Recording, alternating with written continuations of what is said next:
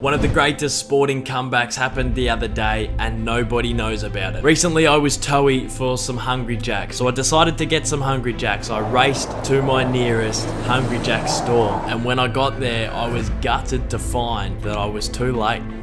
There was a 4-car line at the drive-thru, and I just thought, if you're not first, you're last. So as I started to pull up and accept my fate as the 5th car in the drive-thru line, I saw that there was a second lane in the drive-thru that 3 of these cars had yet to utilize. So I decided to do it. From the 5th position, the 5th car back, I decided to pull into the second drive-through lane. Now there's already 1 car at the talk box, but if I get to this second drive-through lane, I should be the second car to talk to the talk box. I should skip 3 cars. I zip up to the talk box and I wait. You wouldn't believe what happened.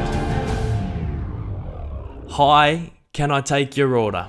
Unbelievable scenes. The person waiting in the first drive-thru, who was at the talk box before 4 other cars, had not had their order taken.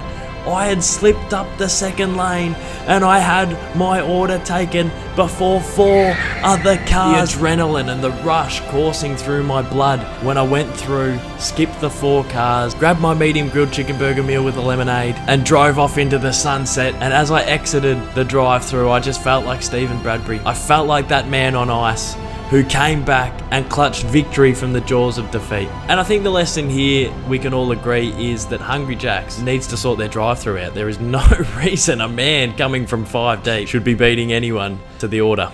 Anyway guys, I appreciate you watching this ramble. I appreciate all the support. I appreciate everyone getting around the content. If you want some merch, there is a link down below. But until then, I'll see you all for some more videos. Cheers guys.